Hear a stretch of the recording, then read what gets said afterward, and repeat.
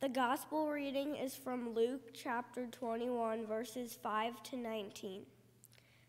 When some were speaking about the temple, how it was adorned with beautiful stones and gifts dedicated to God, he said, "As for these things that you see, the days will come, and when not one stone will be left upon another, all will be thrown down." Then they asked him, "Teacher, when will this be, and what will the sign that this is about to take place?" And he said, "Beware that you are not led astray, for many will come in my name and say, 'I am he,' and this time is near. Do not go after them. When you hear of wars and insurrections, do not be terrified, for these things must take place first, and the end will not follow immediately." Then he said to them, "Nation will rise against nation, and kingdom against kingdom. There will be great earthquakes, and in various places famines and plagues. And there will be dreadful portents and great signs from heaven. But before all this occurs, they will arrest you and persecute you. They will hand you over to synagogues and prisons, and you will be brought before kings and governors because of my name. This will give you an opportunity to testify. So make up your minds not to prepare your defense in advance, for I will give you words and wisdom that none of your opponents will be able to withstand or contradict. You will be betrayed even by parents and brothers, by relatives and friends, and they will put some of you to death. You will be hated by all because of my name, but not a hair of your head will perish. By your endurance you will gain your souls." The word of God for the people of God. Thanks be to God. You're all saying thanks be to God. Did you just read what we just read? Does that sound like good news to you? This is Jesus talking. What's he saying we're going to have? The temple's going to be destroyed. Then wars, insurrection. Nation rise up against nation, kingdom against kingdom, earthquakes, plagues, famines. Oh, and before that happens, we're going to be arrested and persecuted. We're going to be handed over. And then our families will stop speaking to us. We'll be betrayed by our parents and even our brothers, our relatives and friends. And some of us will be put to death. The rest of us will just be hated. Does that sound like good news to you? Here we are. It's the lectionary. The reason I'm doing the lectionary right now is for Lambert and the choir, so he knows what's coming and he can pick stuff ahead of time. But here we are. It's the end of the Christian year because the first Sunday of Advent is our new year, starts in the Christian year. So whoever wrote the lectionary decided these few weeks before Christmas, that great celebration of the birth of our Lord, let's focus on the end times, the apocalypse. The word apocalypse literally means revelation. It means the uncovering of something, the revealing of something. But it talks about the end times. And here's Jesus saying to them as they're at the temple, he cannot understand how glorious the temple was to first century people. We're talking about people with dirt floors, no plumbing, little houses, no electricity. We're talking about very simple lives, and they'd go into the temple, and you know what they'd say, whatever Aramaic is that says wow, they'd be saying wow. And you didn't ever visit a great cathedral somewhere, either here or in Europe? And how many of you remember when Notre Dame burned in Paris? And I hadn't even seen it. It broke my heart to think about that. Jesus is saying, as they're thinking about the temple with its beautiful stones and its carvings, and God designed the temple. And Jesus says, the day's coming when not one stone's going to be left on another. And they're like, wow, wow, what do you mean by that? He's talking about the end times. And then he says, beware that you're not led astray. Many will come in my name and say, I am he. The time is near. Do not go after them. When you hear of wars and insurrections, don't be terrified. These things must take place first, but the end will not follow immediately. And what are people saying to Jesus all the time? When's it going to happen? When's it going to happen? When's it going to happen? People say to me, we're in the end times, aren't we, Rev? I'm like, I don't know. Because Jesus himself said, no one knows but the Father in heaven. And if the Father doesn't share with me, the rest of you have no idea. So here we are with this lovely passage.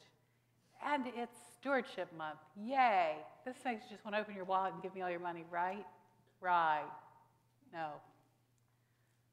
But I think there's some power in this passage if we take a little bit of time to look at what it's really saying.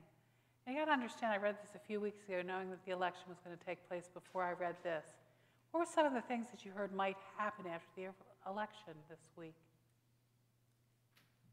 You get to answer out loud if you'd like. The end of democracy, that was prophesied by people on both sides of the aisle. If the Republicans win, that's the end of democracy. If the Democrats win, that's the end of democracy and life as we know it. What else might happen? People have been talking about the possibility of a civil war in the United States again, or riots, or insurrections. And haven't we seen an insurrection when we saw January 6th last year?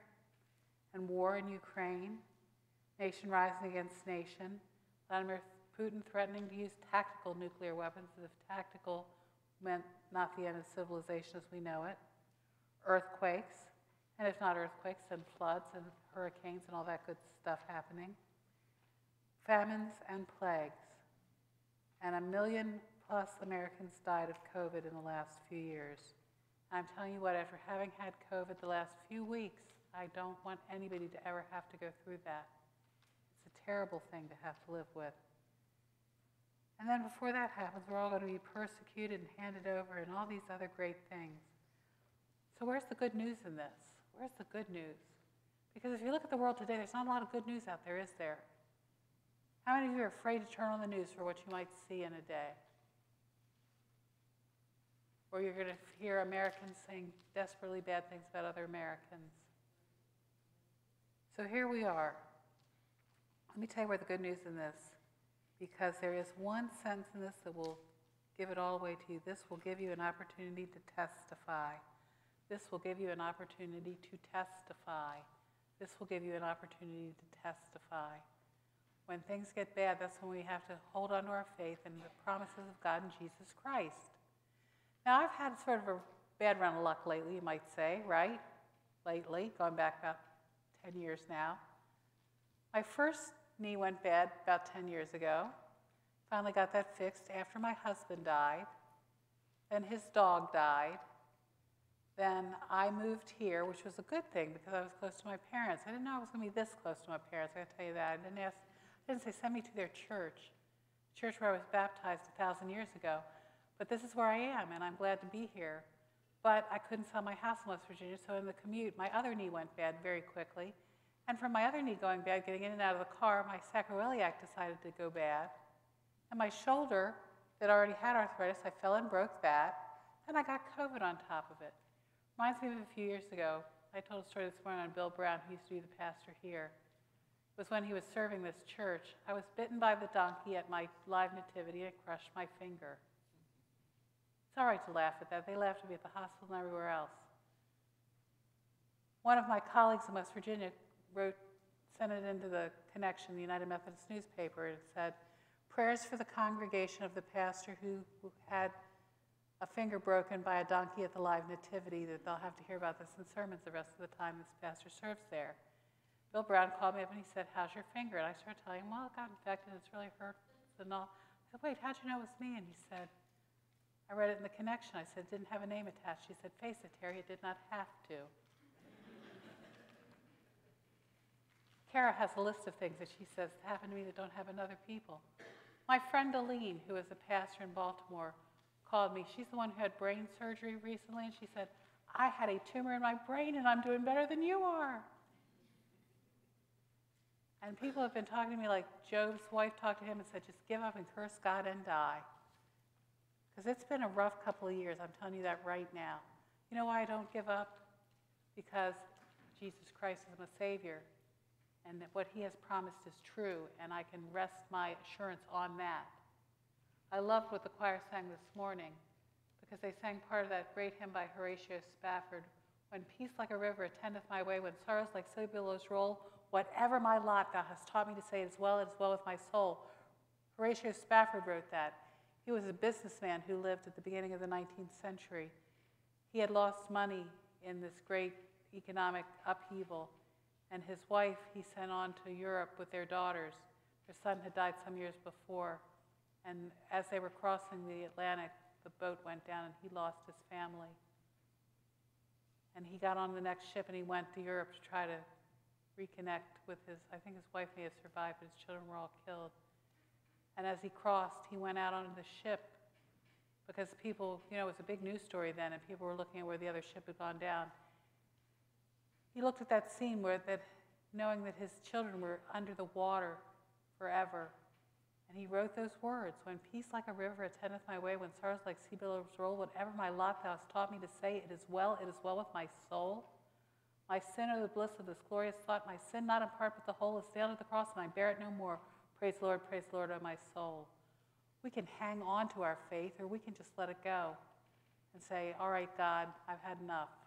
But it gives us a chance to testify, which brings us to 2 Thessalonians, one of the most misinterpreted passages in all of Scripture. Because what does it say? Anyone unwilling to work should not eat. We're collecting food up here for people, not who are not willing to work, people who are poor, because this one line does not negate everything that Jesus taught or the Mosaic Covenant. This is talking about people who said, Jesus is going to come back. I don't have to do anything but sit and wait for him. Because they really believed that Christ was going to come back imminently and that they didn't have to do anything. There were different classes in the early church together. Some people who were poor and who knew what it was to wait on others, and other people who had never had to wait on anybody in their lives, and they sort of sit back and wait, somebody's going to bring me my meal.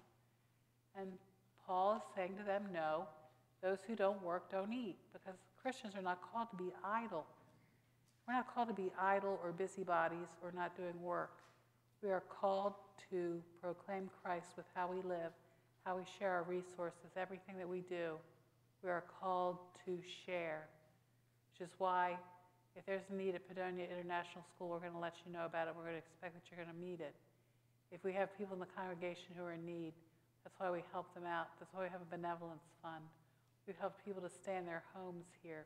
We've helped people to get a foot up when no one else would let them have anything. So what we're going to do, we're going to continue to serve Christ.